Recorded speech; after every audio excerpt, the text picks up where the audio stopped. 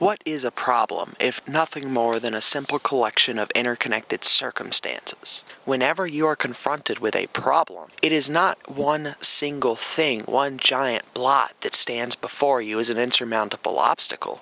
It is actually a series of much smaller and simpler things that have interconnected in such a way to become the problem that you currently face. You can use this to your advantage because a lot of people approach problems from the totality. They see the whole problem, and while that is good, they then try to solve the whole problem at once, which is not so good. Often is there a much simpler way to tackle the whole problem than to actually tackle the whole problem. Use the fact that circumstances are creating the problem. Use that by examining them. Look at each circumstance individually that is involved in your problem. Find the ones that can be fixed individually. Sort of like pulling out the keystone and causing an entire archway to fall. You remove the one critical facet that makes your problem what it is, and then it is not a problem. As an example, let's say you're behind on bills, right? You have a bunch of bills, you need to pay them, and you don't have enough money.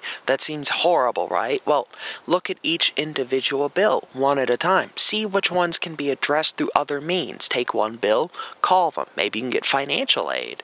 Maybe you can have it put off, put it on credit. You could even set up a payment plan to take care of these things. You can talk to each individual person with each individual bill, one step at a time, and at least you can mitigate, ameliorate, or perhaps even eliminate the problem one step at a time. Not every problem can be solved this way. There are problems that are a total issue.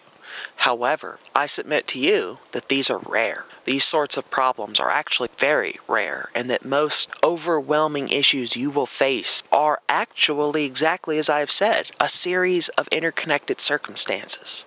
Find the weak link in these circumstances that create the problem and attack that. Solve the issues that make the problem a problem. If you can do this, you actually don't have to tackle the entire problem anymore. You've saved yourself a lot of effort and heartache. Be smart, be reasonable, and most importantly, be perceptive.